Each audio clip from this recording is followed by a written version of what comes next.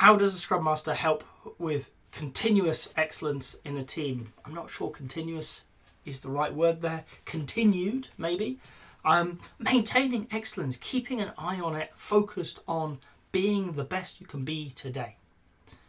How does a Scrum Master help with that? We don't do the work. Okay? So whatever excellent looks like for your team, it's on them to establish. What we can do is challenge them, is keep pushing them forwards. Is there a better place to be? So we're going to deploy our coaching skills. We're going to be asking questions of them and challenging questions at that. Okay? Around the work they do, is there a better way? Is there a different way? How do you know this is better than that? Okay? To keep them thinking, can they improve? Is there an opportunity in their process, in their way of working, where they can get a little bit better? Or can they learn a little bit more about why what they're doing is better? Because all of that will add up to a continuing improvement. We're going to help them focus on their excellence by keeping them honest, by saying, this is your process, you decided on it, our role is just to be a mirror. We're going to reflect back to you how you're doing against your process. We don't mandate, so we're not going to come in and say you're doing Scrum wrong, you need to do this, this, this, this, this and this. What we need to do as Scrum Masters and Agile coaches is come in and say, what's your process? Why does it work like that? Okay.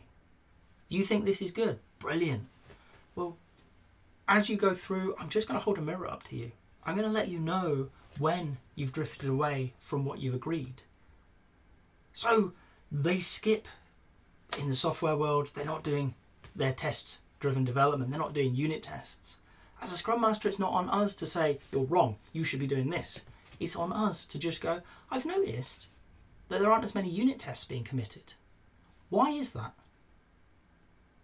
And let them answer it. Maybe they have a good reason. Likely, they don't. They're busy, they're rushed.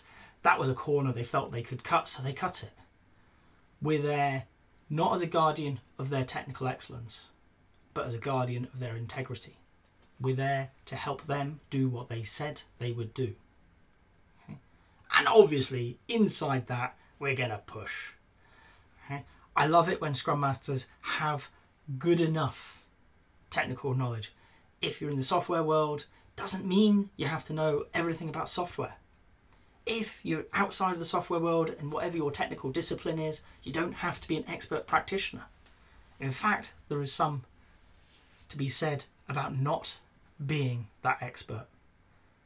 But what you do need is sufficient knowledge and understanding of the space they're in to be able to read around the subject, take time out and think, I wonder if this tool or technique will help them.